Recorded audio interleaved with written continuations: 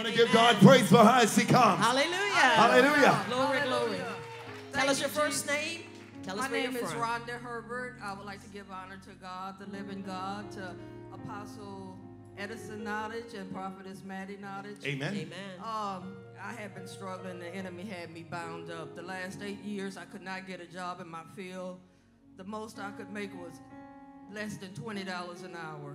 I came here November the 12th. Now, granted, I hadn't been able to get a job for 8 years on my own. My God. I came here November the 12th. Come on. I brought my drawings in here to Apostle. You did? He prayed over me.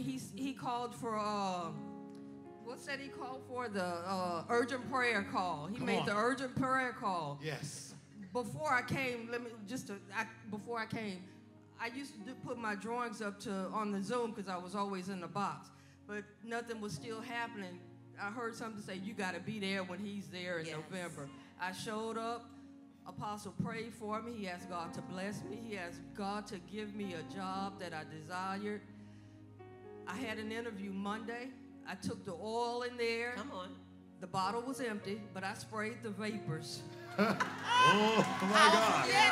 Hallelujah. Yeah, I sprayed 3 times because I had 3 people were interviewing me. So I sprayed for each one of them.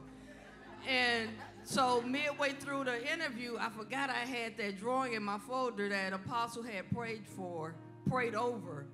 Don't y'all know I got that job? I start that job Tuesday. I start that job Tuesday. Oh, Jesus.